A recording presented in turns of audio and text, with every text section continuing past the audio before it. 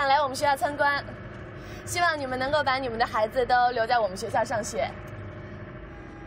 我们学校虽然是新校，但是我们学校的校长刘刚曾经参加过少林武僧团，去过很多地方演出，到哪儿都特别轰动。开始吧。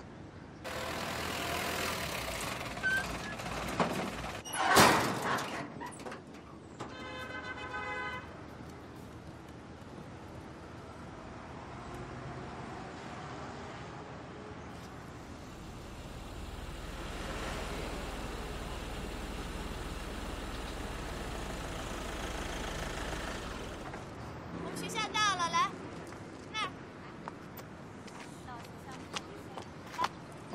慢点，那就是我们学校。来，各位家长，欢迎大家来了解一下我们平安文武学校啊。平安文武学校。哎，对，给您看一下。谢谢。啊，各位家长看一下我们的招生简章啊。我们学校的价位啊，比他们的学费优惠20%啊。如果没有现金，可以拿粮食代替现金来交纳学费。喂，校长。郭平安把他的招生点设到咱们学校门口来了。好，我等你。我们学校的价位比他们的学费优惠20%。校长。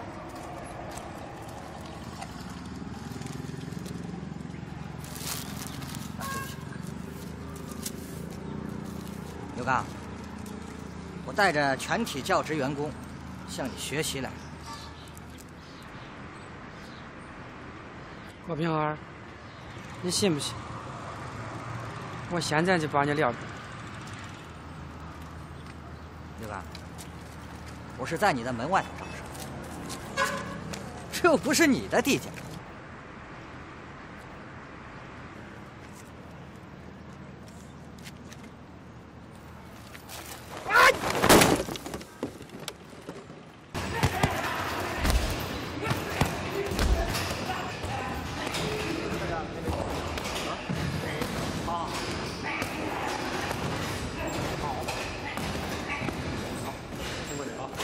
动作放开，小动作快点！你们两位，来，喝点茶。白校长，您这儿学生是越来越多了。哎呦，比起那几个大的武校啊，我还差得很远。看来今年你招生挺顺利呀。顺利什么呀？这个郭平安啊，招生他不讲规矩，抢了我不少生源。咱们两个要联手灭掉他，啊！为钱出卖老板的人有的是。这是郭平安学校在校生的通讯录和家庭住址，你们要免去这些学生的生活费和学费，让他们转到你的学校去。我每个月给你们一笔资金，以示补偿，时间是1年。郭平安突然间失去了这么多的生源，他自然会垮掉啊。那您为什么不让郭平安的学生免费到您这儿来上学？哎呀，我的这个学校呀，已经开办多年了，形成了品牌。你说我要免费收了郭平安的学生，会在价位上影响我招收其他的。而你们的学校是刚开办的，价位低点无所谓，1年之后你就可以恢复收学费了嘛。白校长，要不咱们签个合同吧？刘刚，是我拿钱来帮助你，你还不信任我？2个字，成交。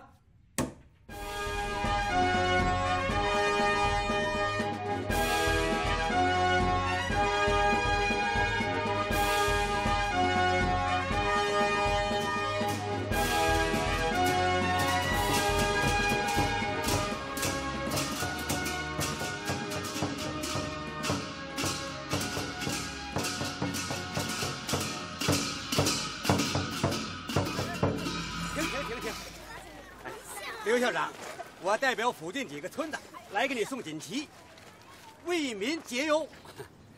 村长，你说的有点过了。哎呀，不过啊，你这么一免费吧，减轻了很多家长的负担呐啊！哎，对，来，过来，来。刘校长，这几个孩子是我们附近村的，有的是孤儿，有的没人管，孩子们呢都想上学。哎，你也免费收下吧。村长，我们这儿只对从平安武校转来的学生免费。这，不是，你们不是那个为民解忧吗？校长，郭平安来了。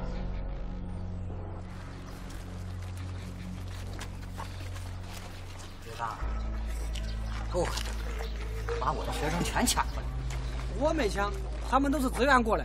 你都不收学费了，我都想把我儿子转你这儿来上学了。各位家长，这天上啊没有掉馅饼的事儿，他这样做是有目的的。郭校长，这里可是我们学校。咱办武校的人都知道，这武校招生啊，就是靠学生带学生。他今天让你们的儿子免费来上学，无非就是想以后让你们的孩子多给他介绍几个学生。帮着带几个学生怎么了？啊？我今天就是帮他带来几个学生，我们可不是嘛，哪儿便宜我们就去哪儿嘛。刘校长功夫厉害，啊，去世界上表演过。你去过吗？我也去过。等教好了孩子呀，将来我也带他们去世界上表演去。大家上人。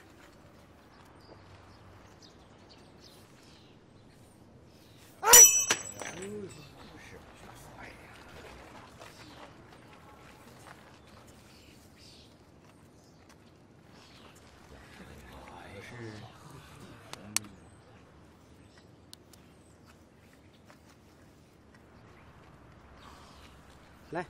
来，你试试，来，你试试，来，试试。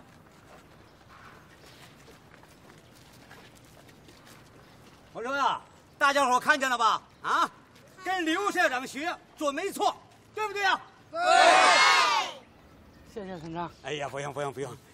刘校长啊，那个这几个孩子你就收下吧，啊，他叫甄宝奇，对，他叫李来福，那个这个叫李吉祥，这个我叫杨大虎。这个叫玉儿。校长，这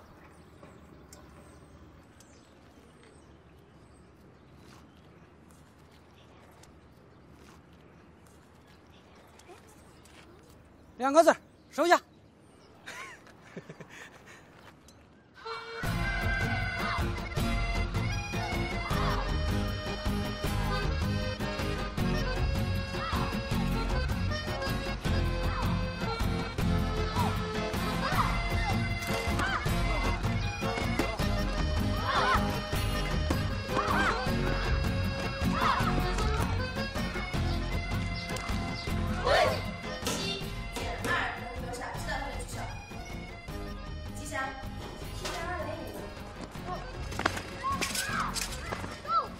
这孩子是孤儿吗？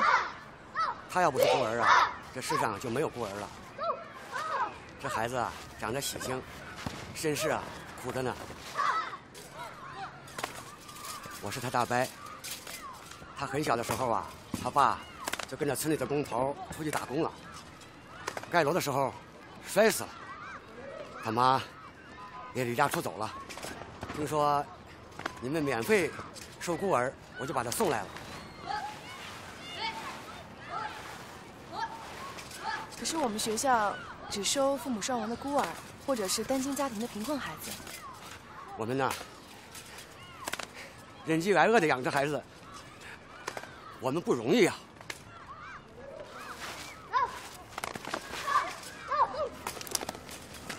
老师，你们就收下我吧，我真想学武术。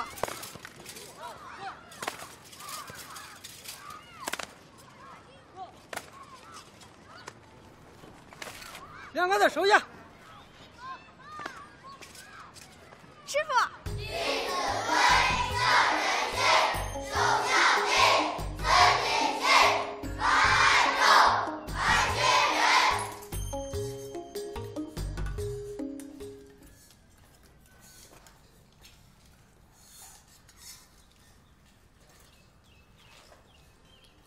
来，为大家表演争论决赛。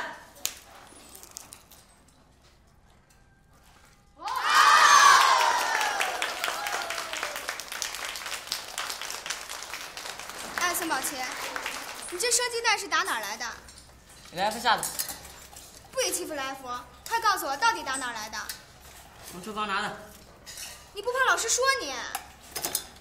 这么吹，没人能管得了我。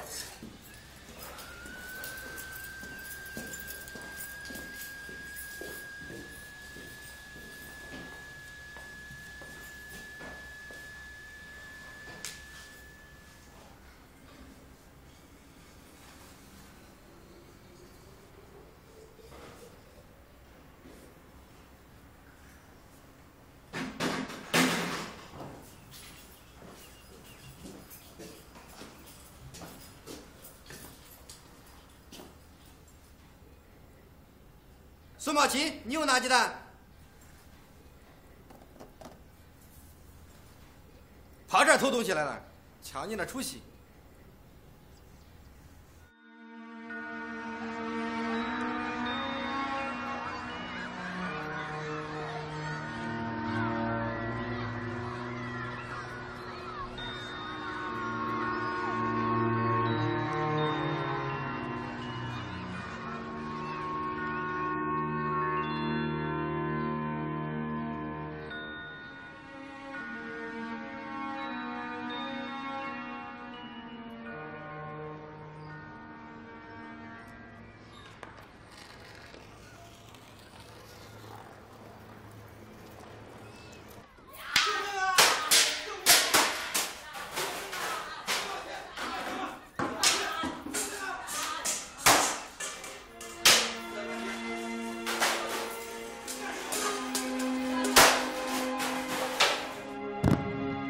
替你爷管家，甩，使劲甩，甩够不是？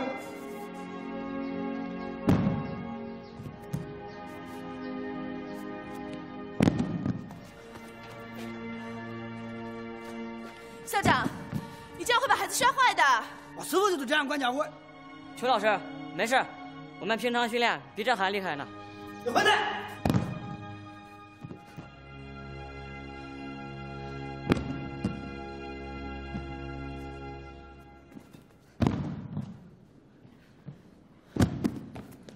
宝鸡，刘刚，你这样做是违法的。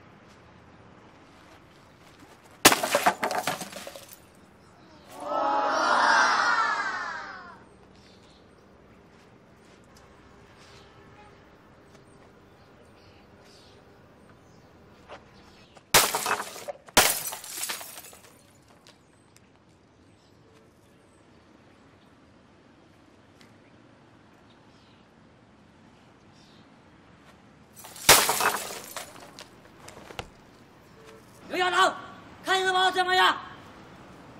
邱老师，校长，校长，有什么事儿，干嘛不能在学校说呀？这么长时间了，请你吃一顿饭，谢谢。谢谢。来，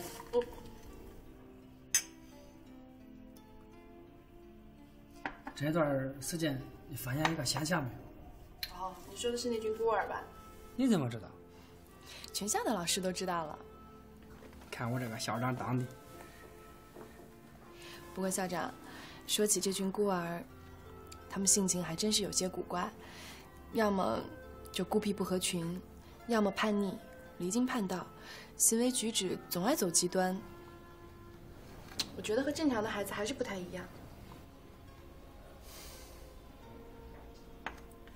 他们从小生活在不健全的家庭里边，时间长了，容易养成孤僻极端的性格。校长，我觉得你啊，可以去开心理诊所了。我还真想开一家心理诊所，那我明天就去你的心理诊所上班。那好，明天去买一批日记本。买日记本干嘛呀？开心理诊所呀。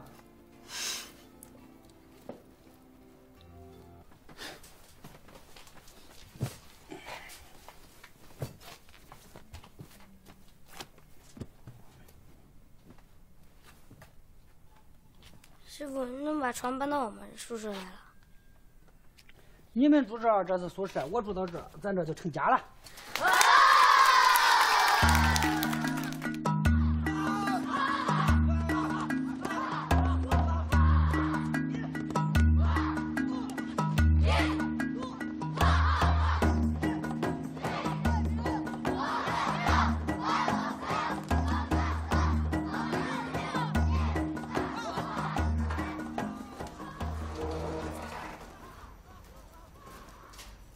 同学们，今天老师要给你们发新的日记本，从今天开始，你们今后每人每天都要写篇日记给师傅看，知道了吗？知道了。现在发吧。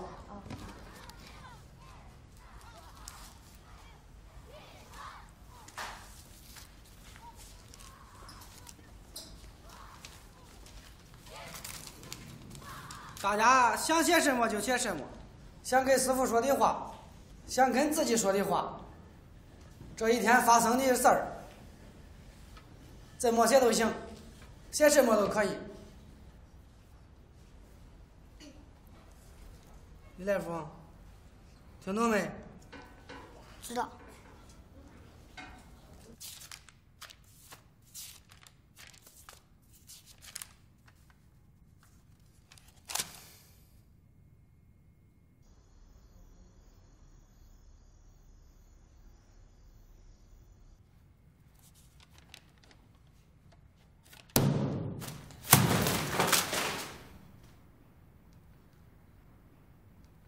这几天大家都写不出日记来，我猜大家还不太习惯。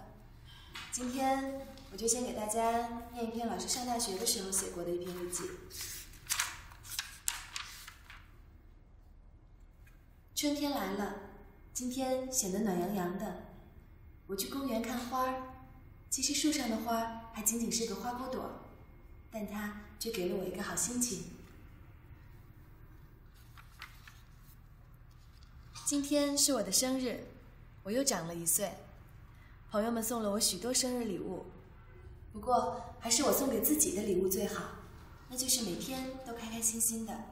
陈老师，你咋天天那么多开心事儿呀？今天是我第1天来武校上班，我想马上就要进入到一个武侠的世界了。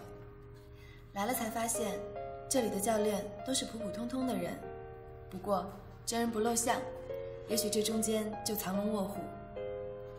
我终于见到了武校里的这群孩子们，可能是第一次见面，孩子们对我的到来表现得多少有些羞涩，但每当我经过他们身边，听到他们轻轻叫我一声裘老师的时候，我还是可以从他们的眼神里读出他们对我的信任。他们是一群渴望得到爱的孩子，我希望有一天他们都可以感受到被爱和被呵护的感觉。我会用心好好的来爱他们。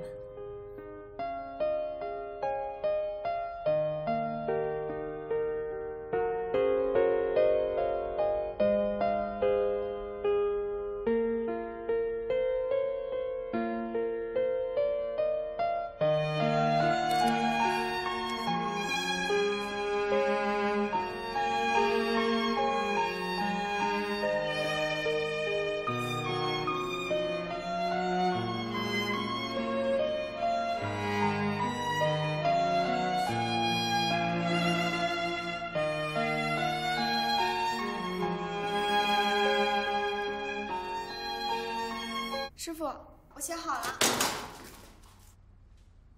写得好，写得好。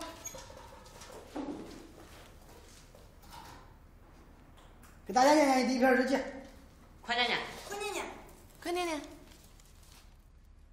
我想吃肉。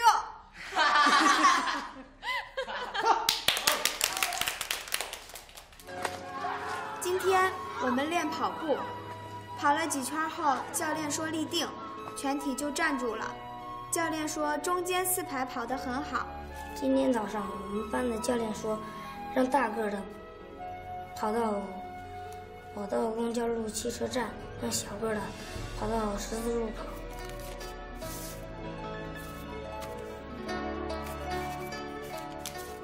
早晨我们出去跑步，教练带着我们跑了几圈，让我们休息一会儿。今天下雨了，特别的冷，非常的冷。一开始我还不知道，因为我还在上文化课。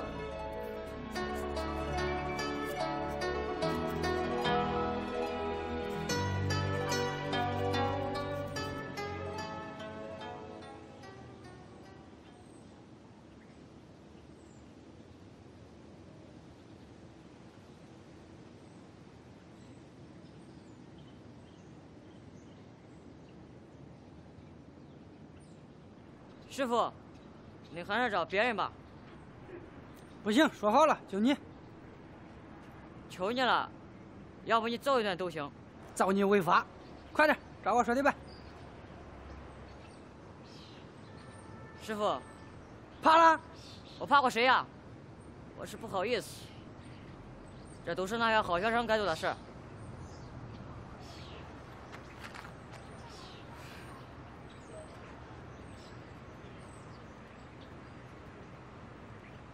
前些年，我经常和少林武僧团去国外演出。外国人一提起中国功夫，就都竖起大拇指，说 very good， 真棒。有一年，我刚好到美国旧金山演出，正好赶上中国国庆节，我就想，我能干点什么。后来，我和几个师兄弟举着一面国旗，围着剧场跑了一圈，许多外国人都给我们鼓掌。我当时感觉特别自豪。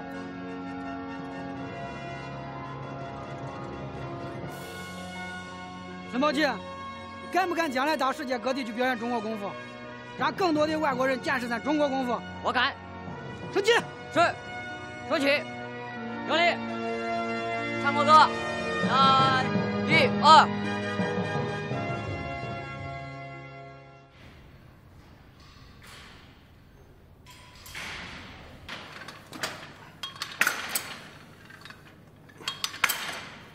郭平安的武校关门了。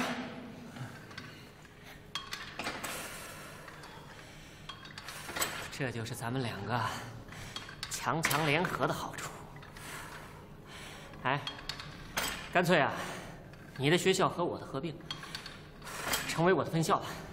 这可不行，我要保留自己的武校。咱们是在同一条街上办武校，将来难免成为对手。你是纯生意人，开武校来对你来说，就像做生意。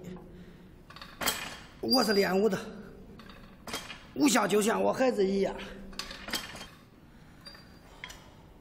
你现在的孩子，还是我养着。校长，白杨已经有2个月都没有打款了。不给钱我告他。你当初也没跟人家签约。那你查查咱账上还有多少钱？我们这学期的收入，主要还是前3个月白杨支付的那笔款。如果他现在拒付了，我们就一点收入都没有了。现在账上的钱，也仅够再用2、3个月的了。白校长，刘刚这么信任你，希望你能够遵守承诺，把欠我们的钱给我们吧。邱老师，你真的不适合这个要款工作，但你是一个好老师。你好好想一想，刘刚最多再坚持2个月，他肯定倒闭。你是不是也考虑动一动？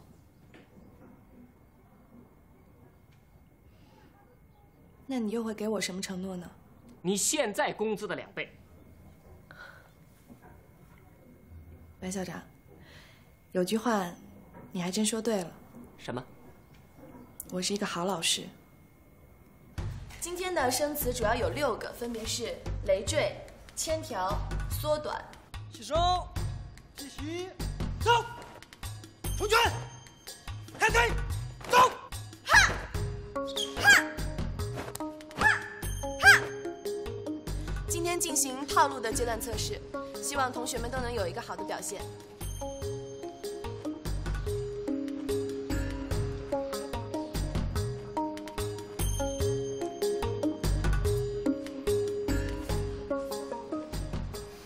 青妹子，进步很快，要注意把精气神也练出来。谢谢师傅。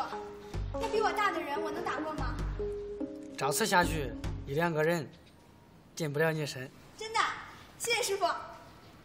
下一个，李来福上场，孙宝琦准备。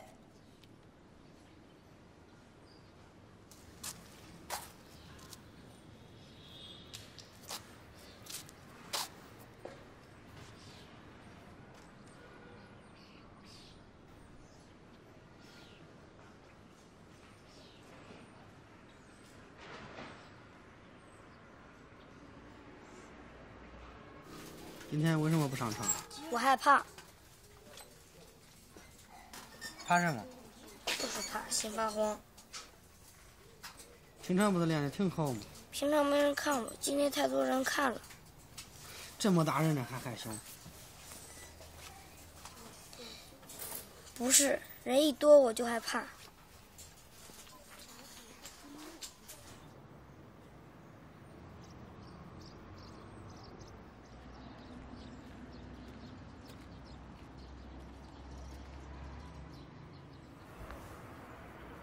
来福，不要感觉有好多人在看你，就为师傅表演。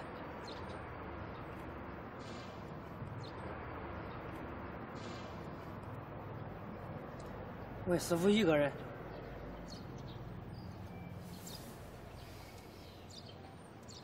李大夫，快到位！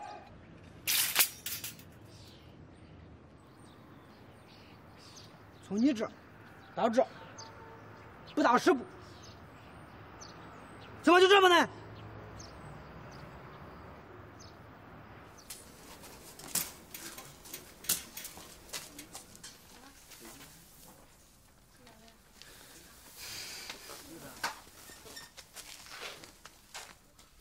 谁见我写了？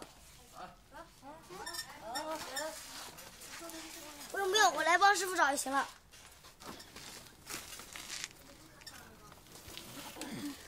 我找到了。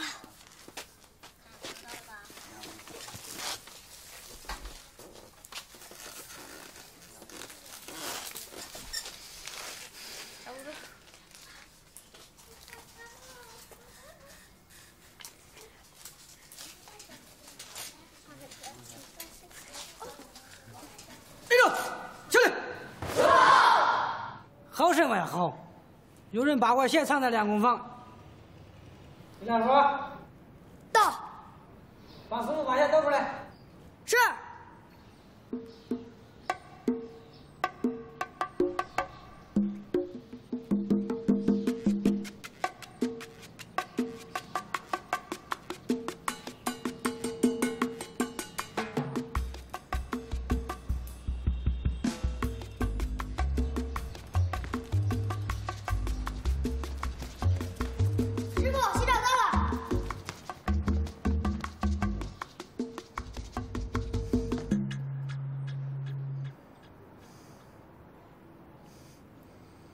不错。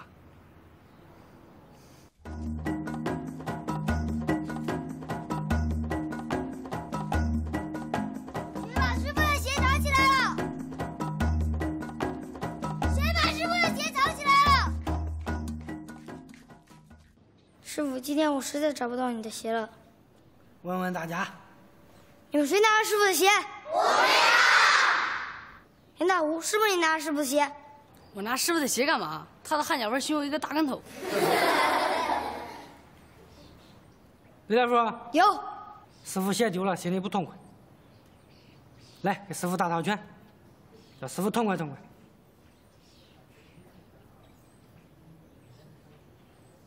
师傅光脚都不怕别人看，你还怕什么？去吃，走。是。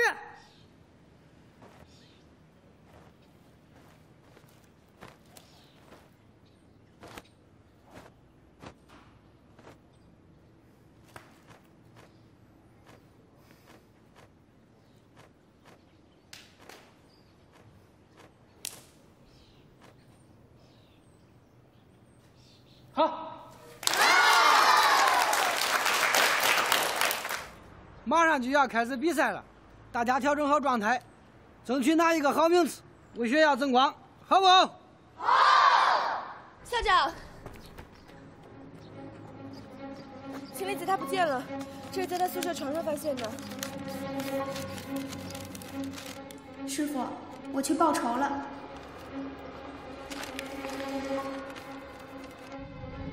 本来我想长大了报仇，您教会了我武功，我现在就能报仇了。你先带着学生去比赛，我尽快赶回来。好的。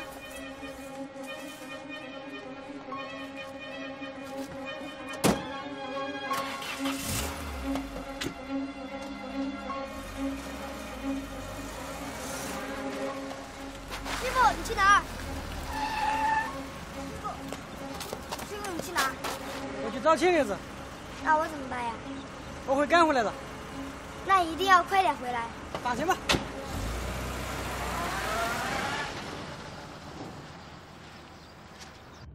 我爸跟着村里的包工头去外面打工，出事儿死了。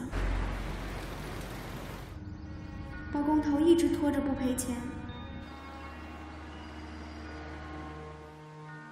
我妈气得离家出走5、6年了，我现在总算可以找包工头算账了。村长，我是刘刚。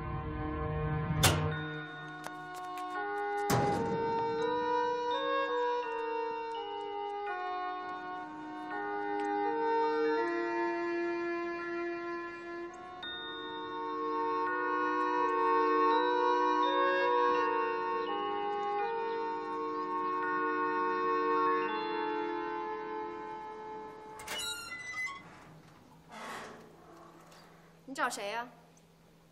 李老板在吗？不在。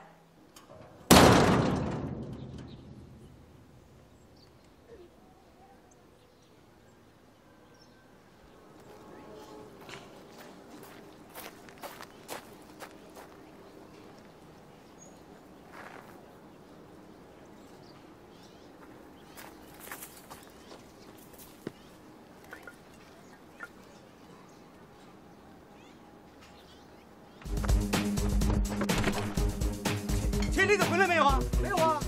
哎，村长。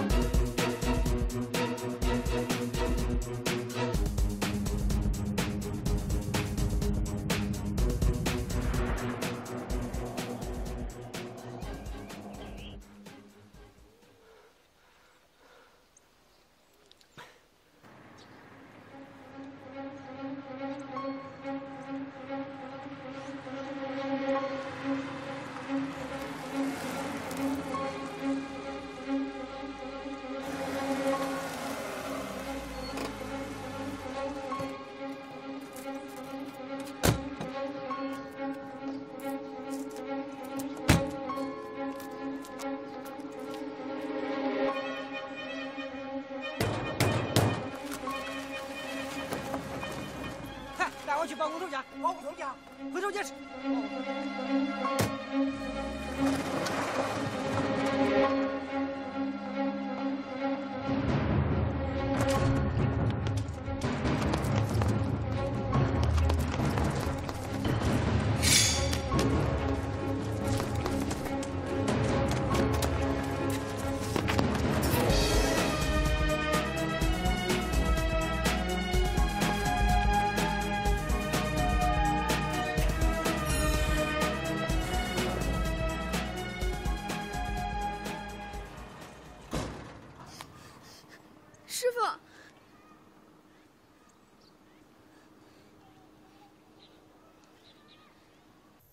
点做后果吗？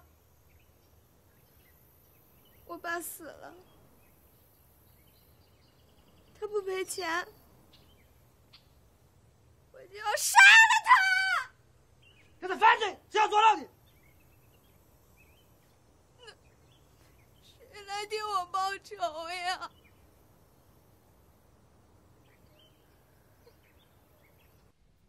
他爸死了，他妈离家出走。这孩子1年呢换个亲人家住，吃的是百家饭。你会叫你孩子体会这种滋味？我没不赔钱。你别抵赖。哎，我知道，可我的确给钱了。那不对呀，这孩子大白说过了，亲口告诉我的，你一直偷着没办呢。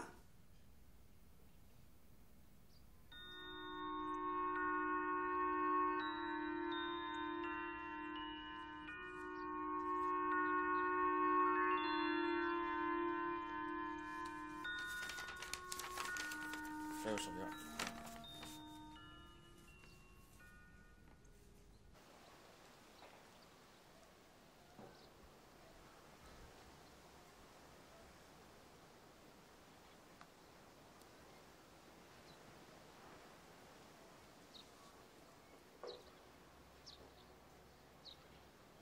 钱我们没拿，是包工头拖着不办。那签字和手印是咋回事？这是我们家的事儿。你是不是想拿了钱给他当学费啊？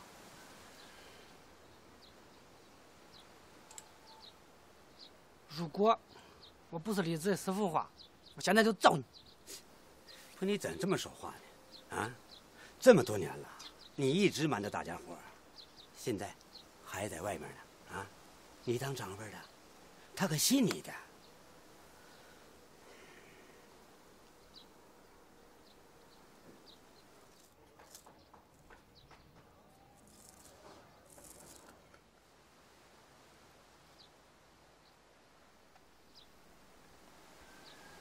钱我们拿了，我们姊妹几个呀，这一辈子也没见过这么多钱。一狠心分了，李子他妈一气啊，出走了。那你们也不能骗李子吧？那不是怕他长大要吗？现在钱呢？家里盖房子，儿子娶媳妇儿，花了。我说你。我说你叫我说你什么好啊你？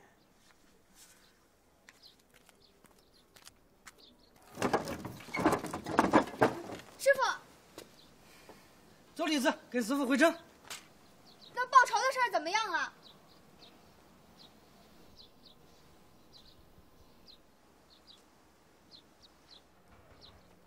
包工头已经答应给钱，这事儿交给长辈们处理吧。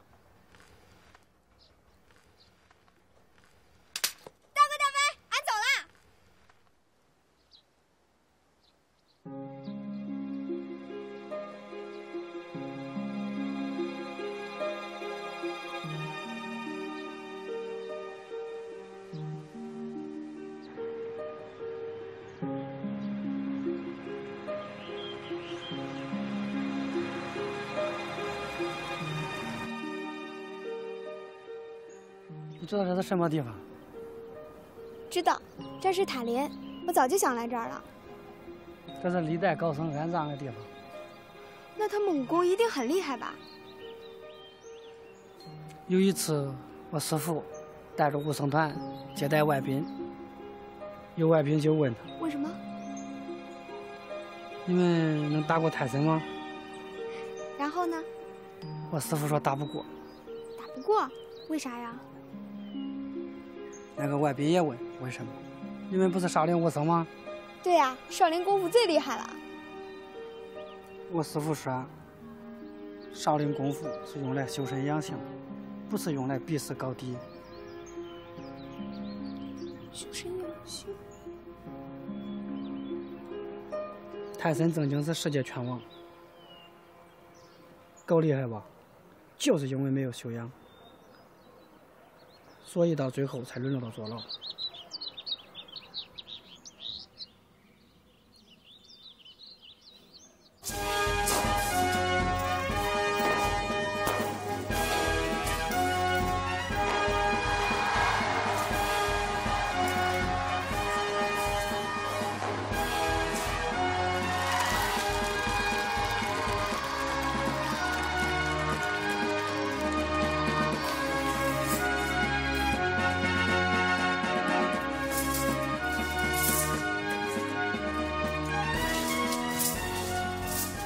校长，你什么时候到呀？李来福他想见你，他太紧张了。我已经在路上了。铁老师，师傅什么时候来？快了，别着急啊。师傅不在，我不敢上场。放心吧，师傅一定会来的。去热身去吧。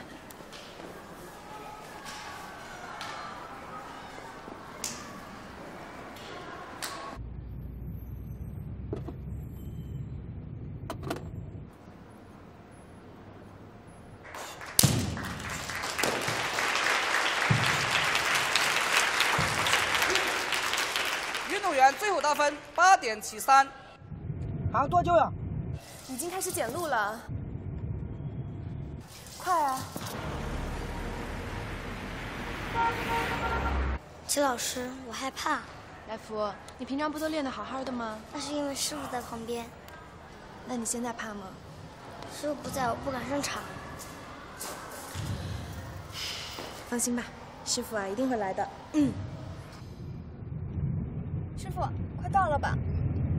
对。来福，检录员催咱们入场了，快点。我不去，我不去，师傅不来我就不去。比赛要开始了。我不去。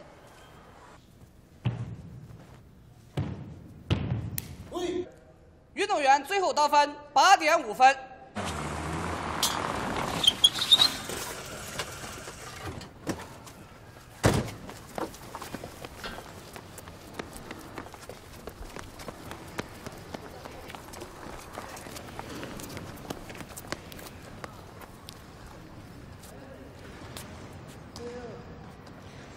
李来福，他胆子那么小，能行吗？就是他，我想让他锻炼一下。万一要被他弄砸了的话，会影响咱们学校总成绩的。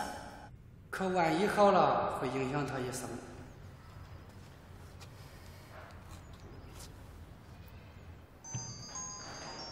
校长，告诉李来福，师傅来不了了。怎么了？我就在门口，但告诉李来福，师傅来不了了，让他自己去比赛吧。不行，你是了解来福的，你不来，他根本就不敢上场。告诉他，师傅不来了。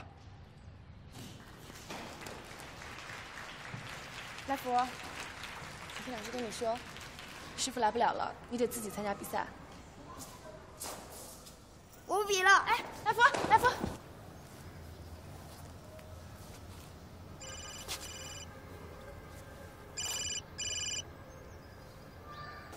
校长，李来福说你不来的话，他就不参加比赛了。10号李来福立刻候场，否则就按自动弃权处理了。现在已经轮到他了。让来福接电话。师傅，你怎么不过来呀？来福，你是师傅最喜欢的徒弟，但是师傅不能一辈子陪在你身边。你自己去比赛吧。我害怕。别人都说师傅不在，你就害怕。师傅不谢。没有师傅在场，来福一样行。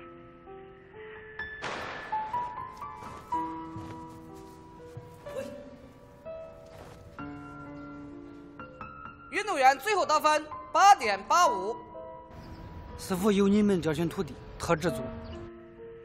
别以为我不在你身边，看不到你。我能看见你。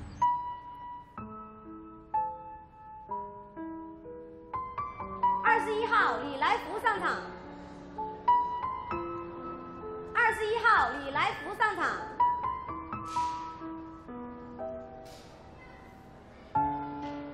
21号李来福上场。立刻上场，让他们知道师傅教出来的徒弟是最棒的。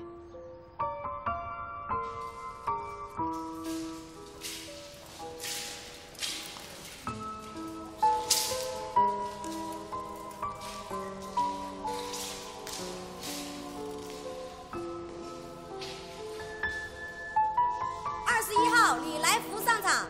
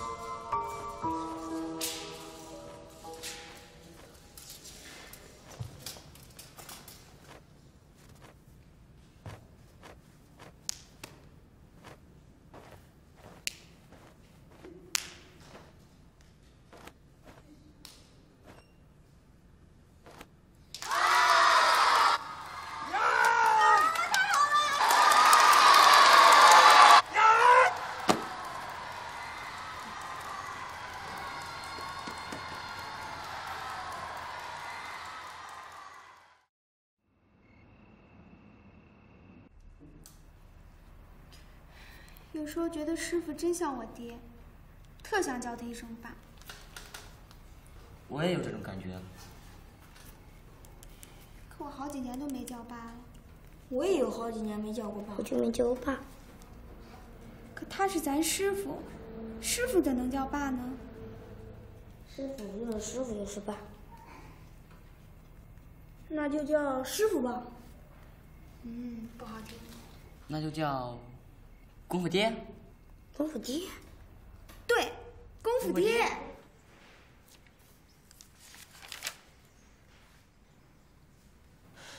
教练、文化课老师、厨师都因为待遇低辞职了。原来那些还交费的学生，看到别的学生免费，干脆也都不交了。不能等了，下学期开学新生老生，每学期都按1500元正常交费。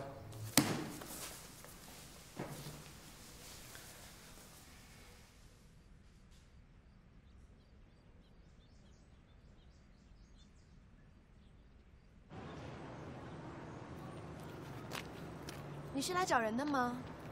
哦，我是孙宝琦的妈妈。你是宝琦的妈妈？当年，宝琦他爹得病死了，我带着孩子跟他爷爷过了几年。后来我改嫁了，他爷爷不让我带孩子走，说这是他家的孙子，不能跟了外人的姓。全村人都帮他说话。我拗不过他，只好一个人走了。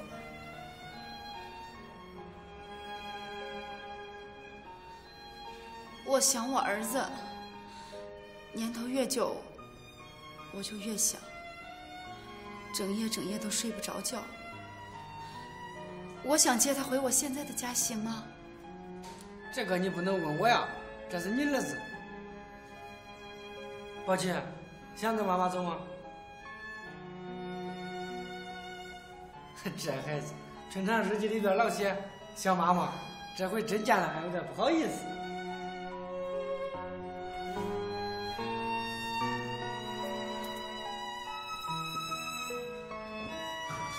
校长，我们走了。我刚给宝琦爷爷打过电话，他要在你们临走前再见一面宝琦。我是偷着来的，我怕他们又不让我带宝琦走。还是见一下好，这是常理，他正往这赶呢。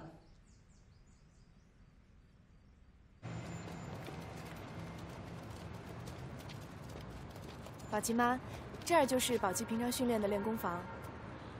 他是不是还像以前那么淘啊？我是好学生。我不信。真的，宝琦啊，现在都主持升旗仪式了。在我们学校，能主持升旗仪式的都是好学生，他也是好学生。来，宝琦，给妈妈演示一个。升旗仪式，现在开始，全体立正，升国旗，唱国歌，敬礼。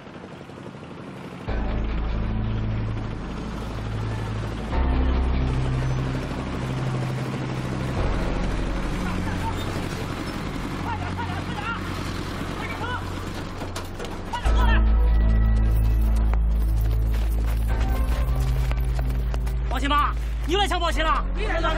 走！你们是谁呀？是宝琦爷爷让我们带宝琦的。宝琦走！别走！别走！放开我！宝琦！放我的他！师傅！师傅！快点，别走！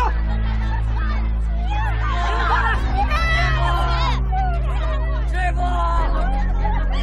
师傅！你就是刘刚，我告诉你，想把宝琦爷的孙子送人，门都没有，揍他！师傅！给我打！师傅！宝琦不会不要他爷爷的，宝琦这孩子我了解，他对他爷爷感情很深，请大家都为孩子们想想，求求大家，宝琦没有父亲，他想有个家。让他跟他妈妈一块过，对他成长有好处，有什么不好？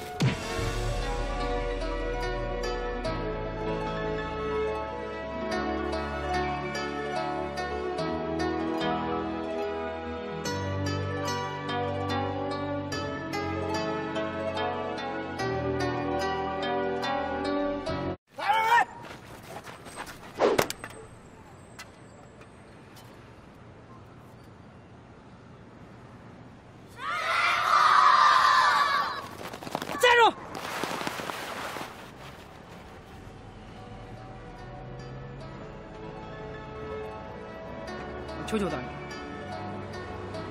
求求大家，求求大家！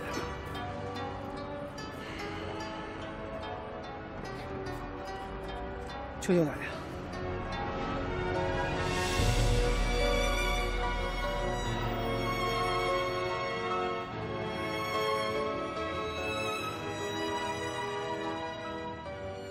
把宝旗留下。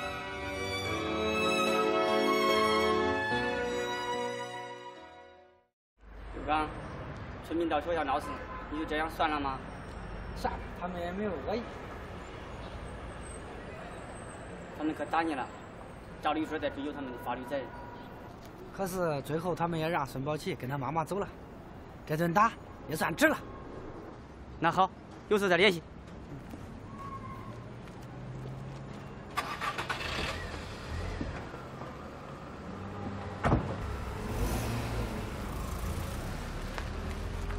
刚才谁报的警？是我。邱老师，你的工资恐怕还得要再拖几个月。那可不行。看把你吓的！我要是为了钱，当初早就跟他们去白杨的武校了。其实你心里边咋想，我知道。那我是咋想的，校长？邱老师，以后别管我叫校长了，学校一共就咱2个人，你就叫我刘刚吧。那你以后也别叫我裘老师了，就叫我丽华吧。行，丽华。刘刚。我怎么觉得那么别扭呢？我觉着也可别扭。哎，不过说真的，我觉得你以后肯定会成为一个好父亲的。都管了30多个孩子，还成为不了好父亲。你知道吗？孩子们背后都管你叫功夫爹。这爹不好当啊。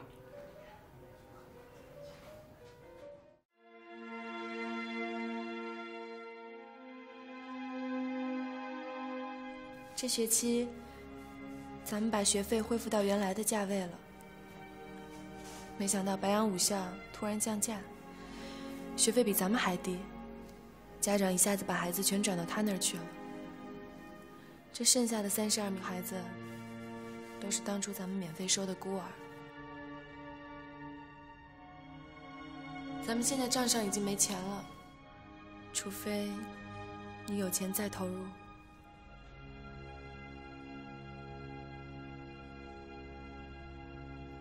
没钱了，已经全部投进去了。哎呀，我早就跟你说过，咱们2个学校合并，你就是不听我的。现在什么资本都没有了吧？我还有30来个孩子。我知道。全都是免费的孤儿。你既然把我其他学生都收了，这30多个孩子也收了吧？那学费呢？你给免了吧。我承认办武校，我不如你，我输了，我无话可说。可是这些孩子是孤儿，你这么大一个武校，收下他们。不会造成任何负担。刘刚，你想当救星，你就去做，做不成，别来找我。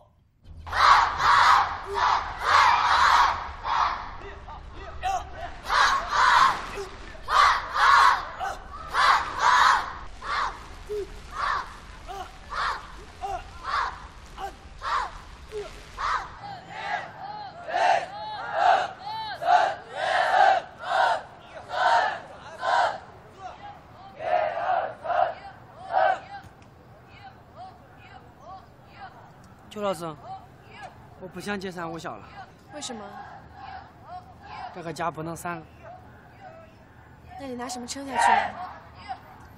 我把车卖了，那早晚还是会花光的呀。我可以去表演挣演出费。你忙得过来吗？哼，就当是多打2趟拳吧。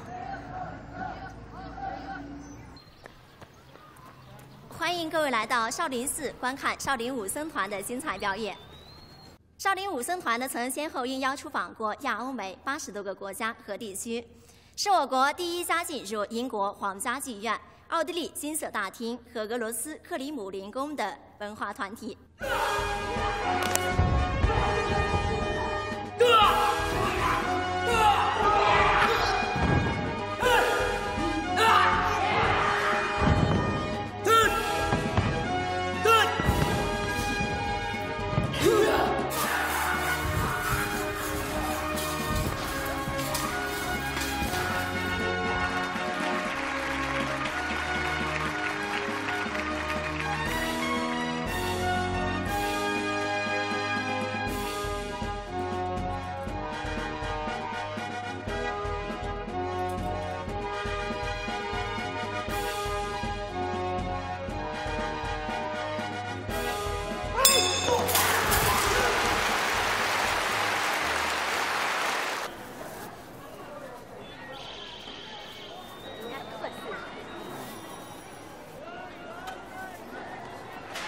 共多少钱啊？50块。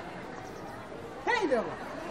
少2块多，我48。真价48。真价48。我也没。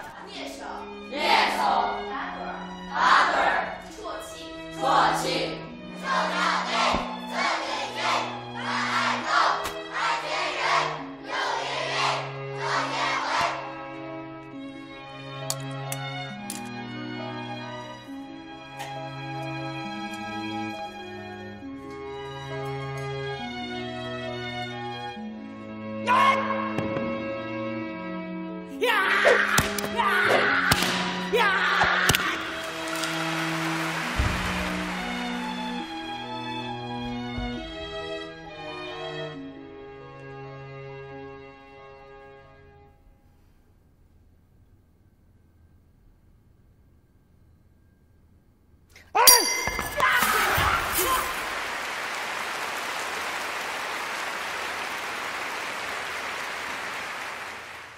刘哥，你先等一下，明天早点来到我那儿领一下演出费。行，谢谢团长。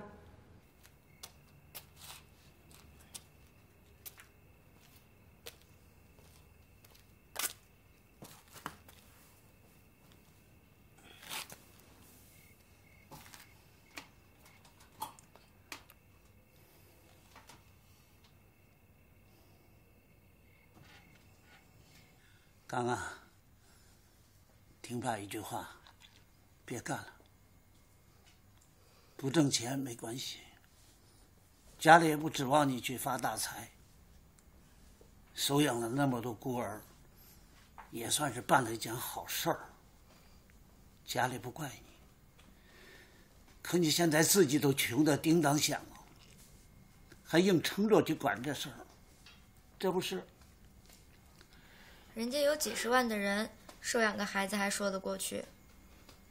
你又没钱，还一下养30多个。你又不是不能去挣钱，可是你把挣的钱这么花了，你琢磨琢磨吧。妈，你回来了，给我吧。别慌，要看看妈买什么。你买黄瓜多少钱斤？黄瓜1块5。西红柿多少钱斤？2块。哎，你什么时候关心给我们买菜来着？改天我给你找个地方，1斤能便宜1大2毛钱。行了。哎呦，我还是做我那饭去吧。我给你说的是真的呀。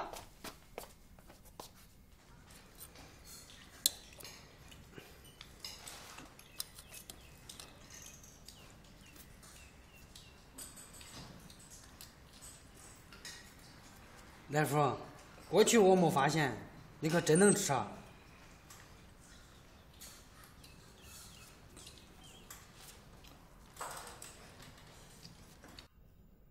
你借多少钱？ 1万。你整天出去表演，挣那些钱花在哪儿了？你说说，到底有多难？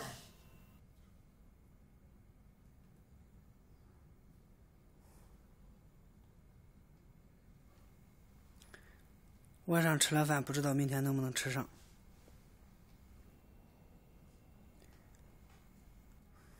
谁吃多我害怕，谁带病我更害怕。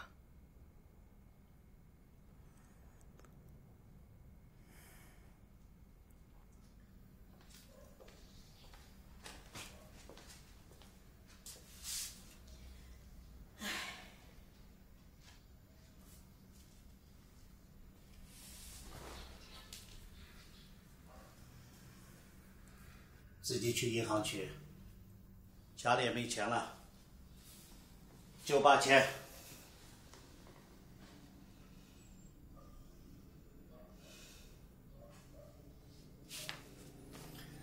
哥，你是不是男人呢？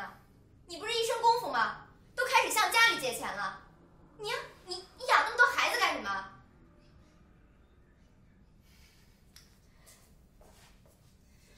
你把家都搬走吧。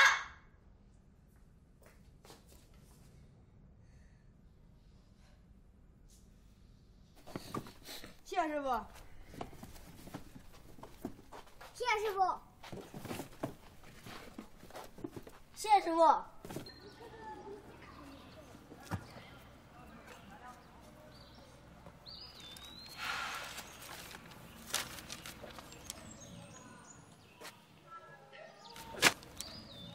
邱老师，刚才我看报纸说，今晚要下雨，一下雨明天菜价会上涨，我正往这赶呢。你赶快去三水川野大菜市场吧。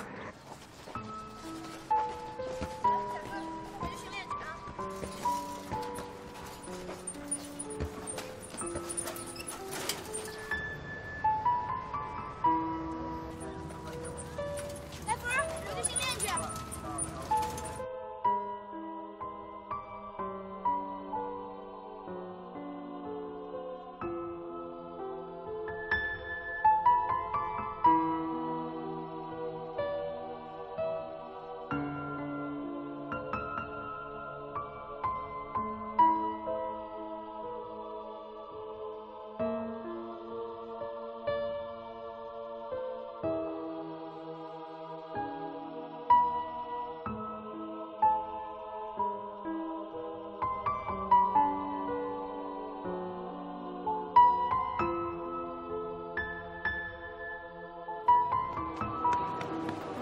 头多少多少？还有20多斤，剩那么多了。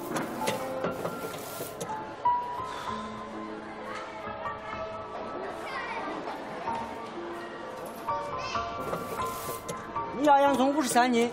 哎，好，来，给我放那块钱。来，土豆给我称称，我全要了。我全要了。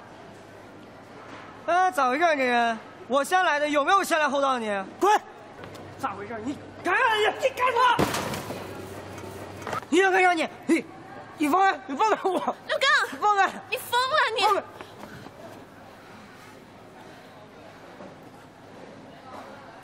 土豆我都要了。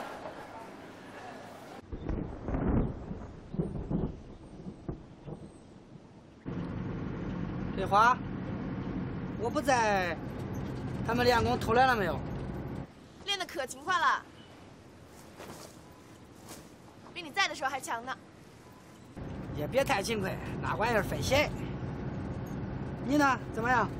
我挺好的，你自己要小心点。哎，好的。怎么又用我手机打长途啊？便宜嘛！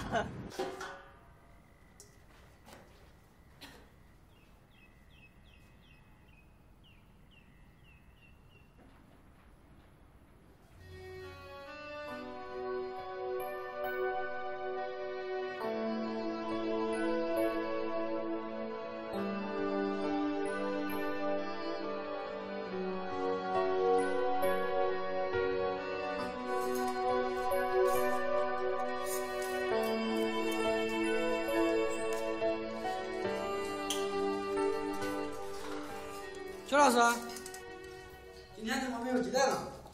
我给停了。多久了？停了2天了。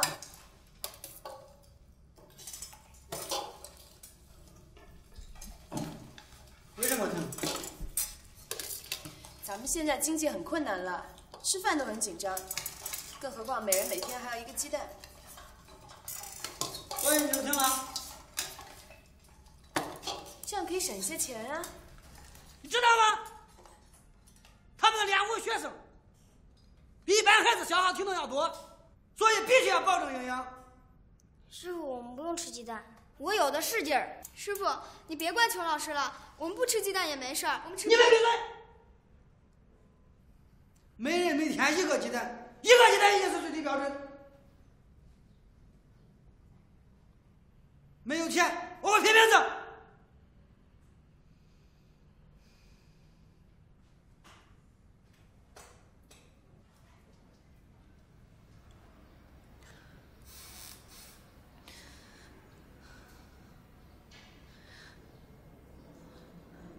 校长，对不起，我错了。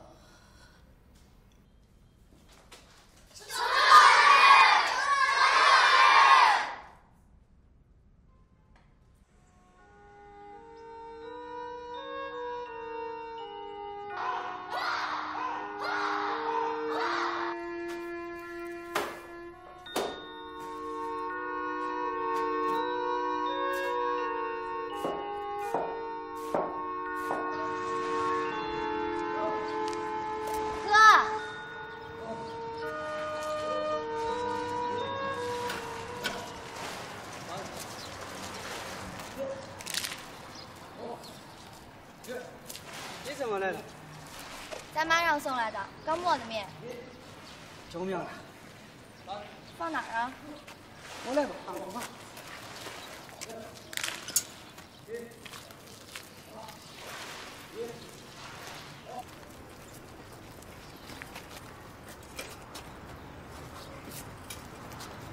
爸妈好吗？好，挺好的。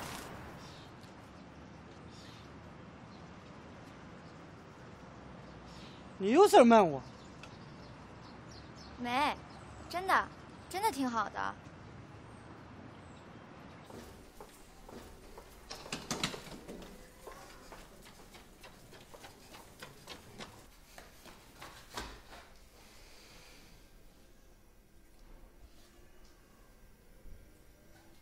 你爸不让告诉你，是脑血栓。妈，要不你先回去吧。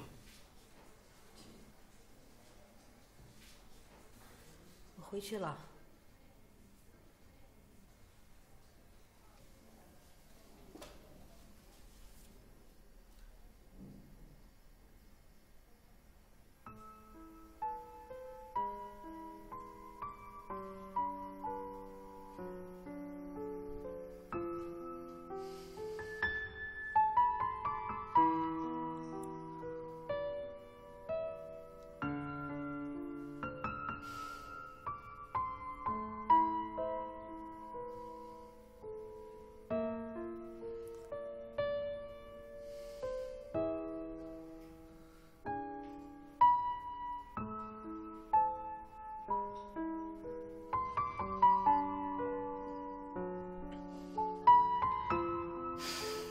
不干了，这32个孩子，你也收下吧。那他们的学费、伙食费不能免，所有的费用我替他们交。你不是没钱了吗？前提是我想办法。先交钱。你要的钱全部在这张卡上了。谢谢你把1年的演出费都提前预支给我。不到火烧门的时候，我知道你是不会开口的。这1年我会给咱团里边好好表演的。行了，我们一起这么多年了，我信任你。什么事啊？不会又是买菜吧？这回彻底不用再买菜了。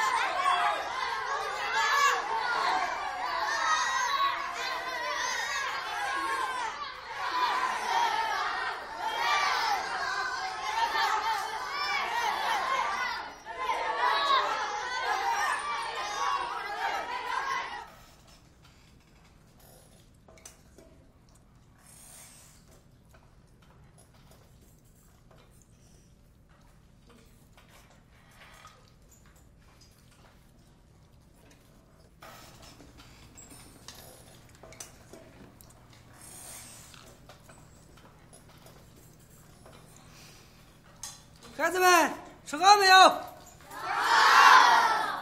好，师傅有话说。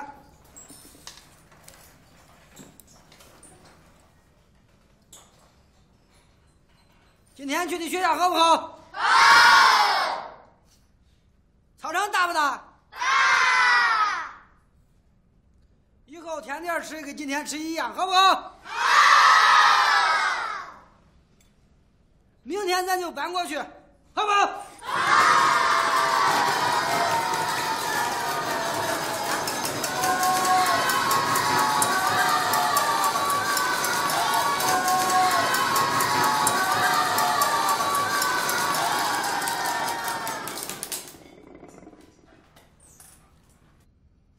那我就不去了。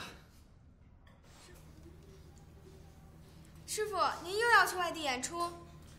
师傅不办武校了。要把你们转到今天你们看的那所学校去。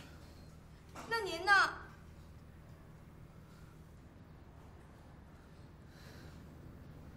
师傅就不再管你们了。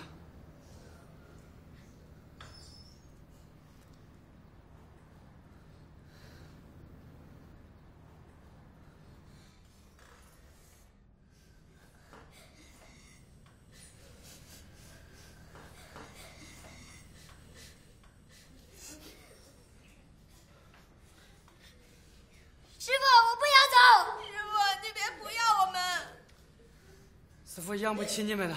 师傅，我有，但不吃鸡蛋了，不吃肉了，我不当妹子了。再也不当妹子了。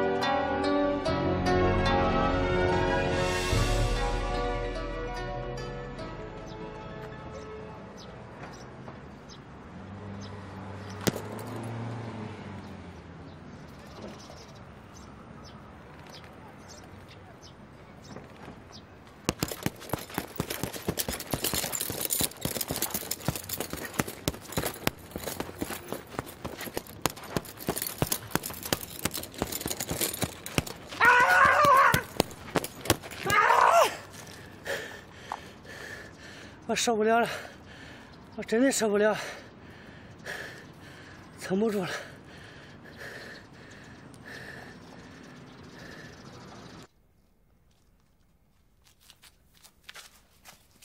师傅，该训练了。师傅，该训练了。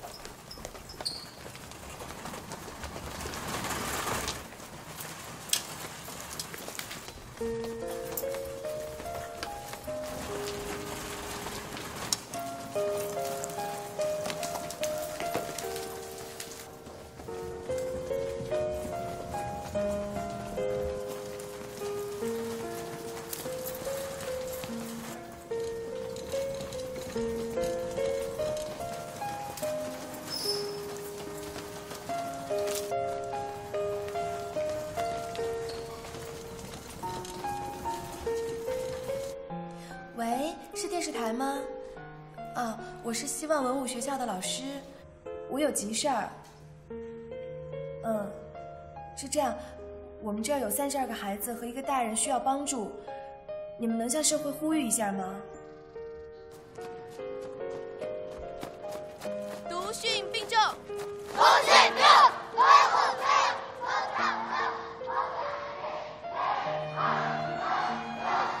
今天的问题非常的简单，就是请大家数一数，在这个盘子里面一共有多少个水果呢？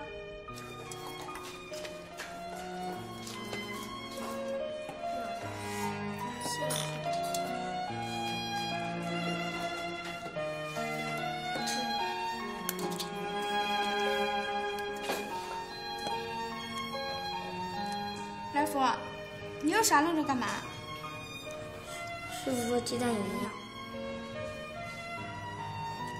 你又想师傅啦？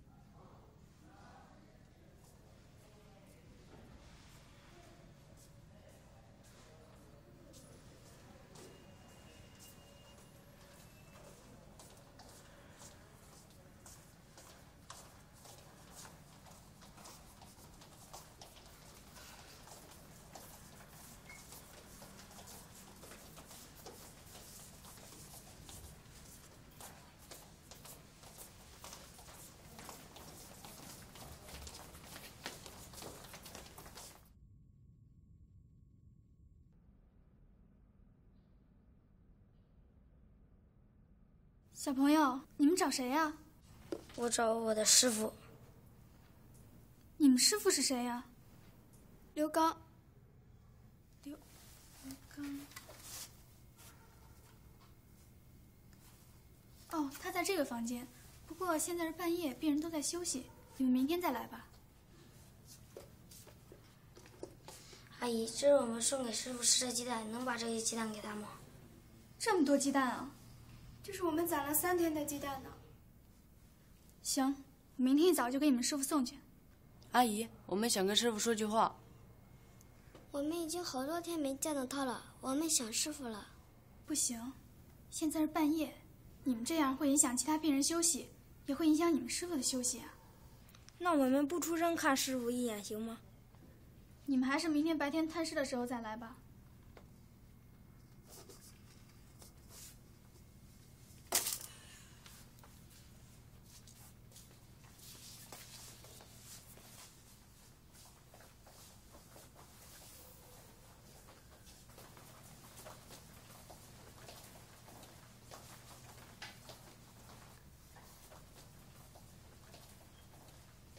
等一等。那好吧，但是你们只能从门缝里看一眼，门不能开得太大，所以每次只能一个人看，而且一定要记住，千万不能出声，能做到吗？能。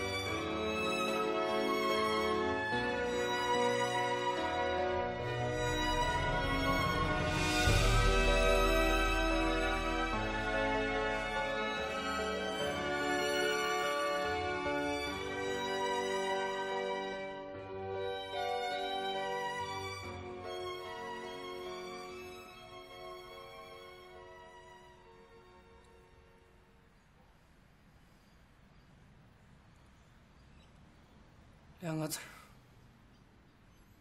坚持。这里是希望文武学校，这所学校仅有32名学生，他们全部都是孤儿。他们的校长刘刚不仅免去了孩子们所有的费用，并且用自己的钱资助了孩子们。你叫什么名字？李来福。你的爸爸妈妈呢？我很小的时候，父母就去世了，我从来没见过他们。你最想对你师傅说些什么？师傅，你辛苦了。重压之下的刘刚积劳成疾，目前已经住进医院。我师傅已经住院好几天了，我们都想他了。那么此时此刻，你最想对你师傅说些什么？师傅，您什么时候回来呀？我们都等着您呢。你在这儿生活的怎么样？好。你最想对你师傅说些什么？师傅，我想你了，你快点回来嘛，大家都很挂念你。我们这里的孩子都特别需要帮助，我们校长为了他们都已经尽了全力了。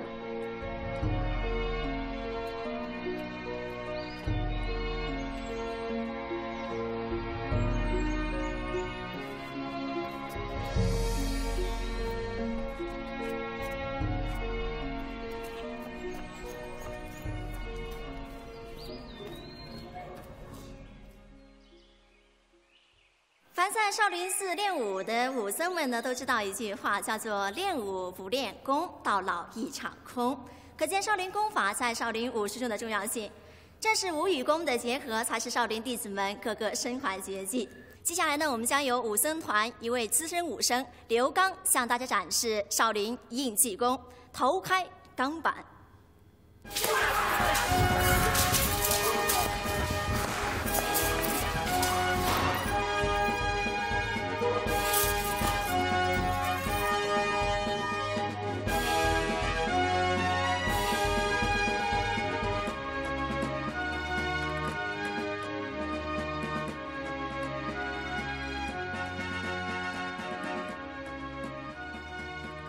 刘刚，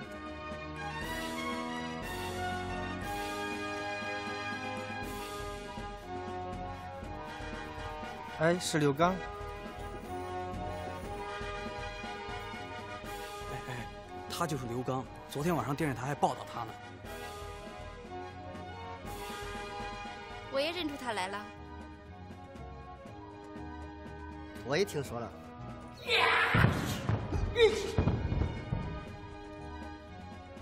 刘刚，他收养了30多个孤儿，不错。对，他就是那个收养了30多个孤儿的刘刚。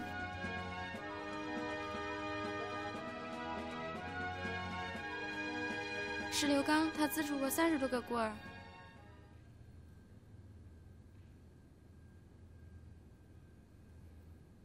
他的事情太感人了。是他。不错。呀！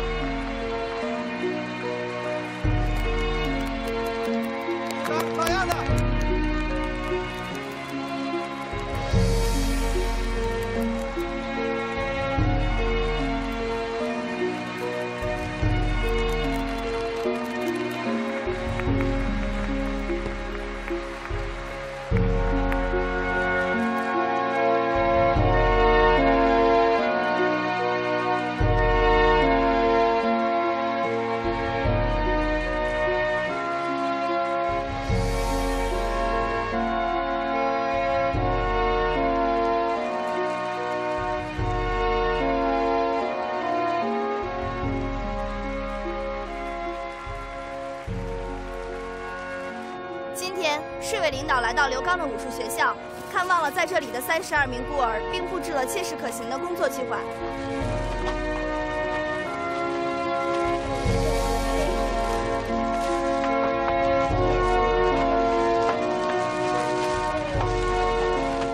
市委领导还对刘刚的行为给予了肯定。连日来，社会各界对此事反响强烈，32名孤儿已经被好心的市民全部资助。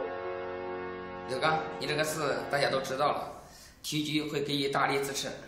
咱们这些校长呢，都知道你的事儿了，他们愿意为你免费收留这批孩子。谢谢大家，我不想离开这些孩子，孩子们也离不开我。走好，谢谢各位。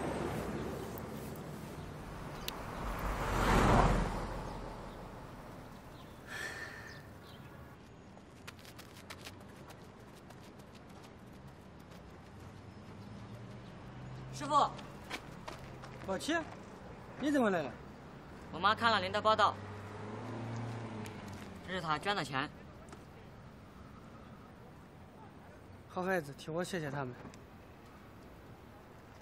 师傅，我能再来一次吗？行啊。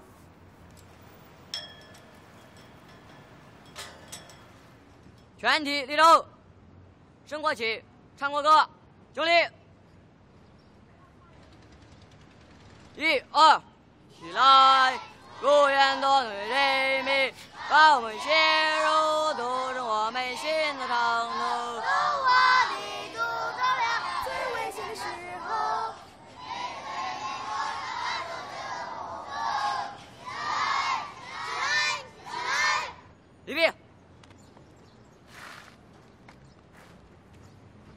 口令，每样师傅向右转。老七，升旗仪式里边没有这一项啊。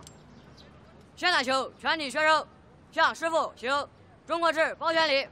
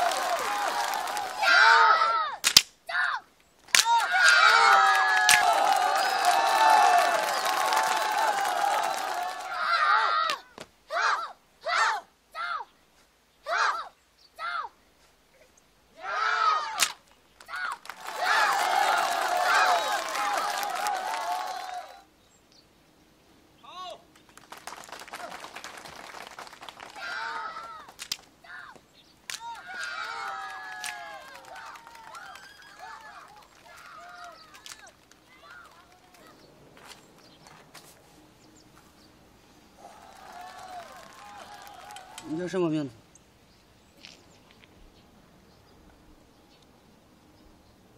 多大了？